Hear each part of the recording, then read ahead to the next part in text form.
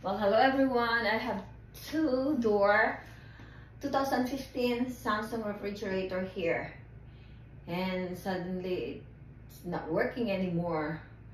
So I checked all the temperature, setting point and everything, and finally we couldn't figure it out. I called the Virginia Electronic to diagnose this refrigerator, what was wrong with it. Finally, he told me earlier that the problem with this one is the compressor, and it's expensive to buy or to replace a compressor. So his recommendation is just to buy a new refrigerator, and he just told me that I'm just so very frustrated with Samsung. And also he told me like most of his customer, they're having also problem with Samsung products as far as the refrigerator is concerned. For Samsung, they manufactured good quality for cell phone, iPad, but for the reviews for Samsung refrigerator, it's not really a good review for them. I'm sorry to say, but I'm also giving a very negative review on this product as far as this refrigerator is concerned.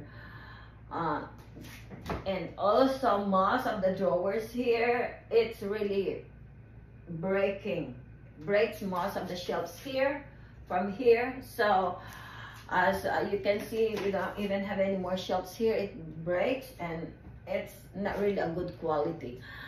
So I have to say goodbye Samsung, and then I'm trying to shop another refrigerator, but I'm not going to shop Samsung brand anymore.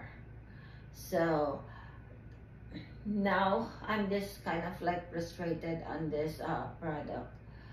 So, okay, bye. Just want to share with you my thoughts and my opinions, so don't get like frustrated Samsung if you will be watching this video. But I really need to tell it also to the customer. Maybe your 2015 from 2013, 2014, 2015 products, maybe it's not really as good quality. Maybe you already put a better quality this time, but then no, but I just want to share my thoughts, and also just to say my opinion regarding this product, because my other refrigerator before, it lasted for 15 years, and then now this refrigerator, it only lasted for just how many years, and it's so that's my thought. Okay, bye.